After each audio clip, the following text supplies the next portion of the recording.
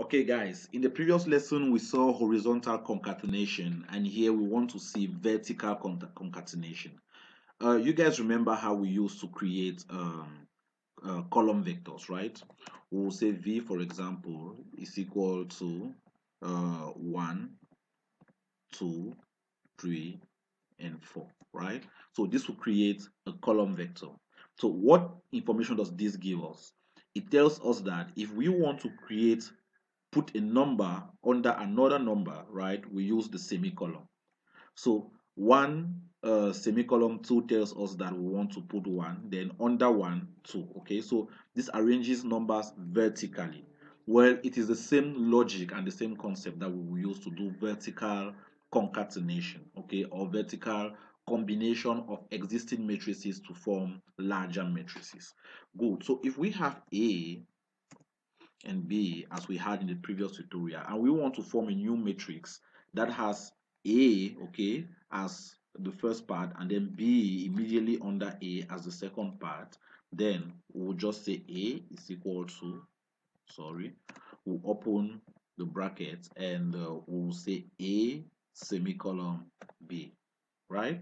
So what will you notice here? Here we are using little a, we are using capital A, and you can see it even here, A and capital A, right? So for the same variable name, okay, having different case sensitivities, with some letters being uppercase and others maybe being lowercase, the variable names will be different because MATLAB is case sensitive. A way of saying, if I say small a is equal to 2, is not the same as saying capital A is equal to 2. Capital A in MATLAB is different from lowercase a, okay? Or should I say capital A is uppercase A is different from lowercase a, okay? So MATLAB is case sensitivity. Capital A is not the same as small a. Good. So pressing enter here, you see that this is my A on top and this is my B under. So what does this tell us? It tells us that if we want to do a vertical organization of two of matrices, right? All the matrices that we are concatenating vertically have to have the same number of columns. So for example, if I create another matrix C and say Randy of 10, then let's give it the same number of rows, but then different number of columns, right?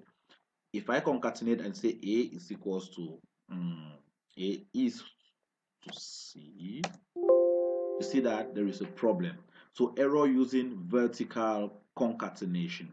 Dimensions of arrays being concatenated are not consistent. Why? Because there is a last row here, a last column here, sorry, that will need to be filled, right? Good. So having said that, are you seeing this function right here? Vertical concatenation is just like horizontal concatenation that we saw before, okay? It's another way of doing vertical concatenation of matrices. So to use that, I will just say A is equal to vert_cat, okay? Not cat, like what we did last time. A comma B, okay? So vert_cat of A comma B will give me A on top and then B under. You can place as many matrices here as possible, as many as you deem fit. So long as they have the same number of columns, everything should be fine. Just like in horizontal cat, you can place as many matrices there, so long as they have the same rows, they will have the same problem. So we've seen how to concatenate matrices horizontally. We've seen how to concatenate matrices vertically. The next thing we want to see is a sort of combination of everything, okay? And then we'll give you guys a last bonus, and this should close matrix concatenation. See you in the next video.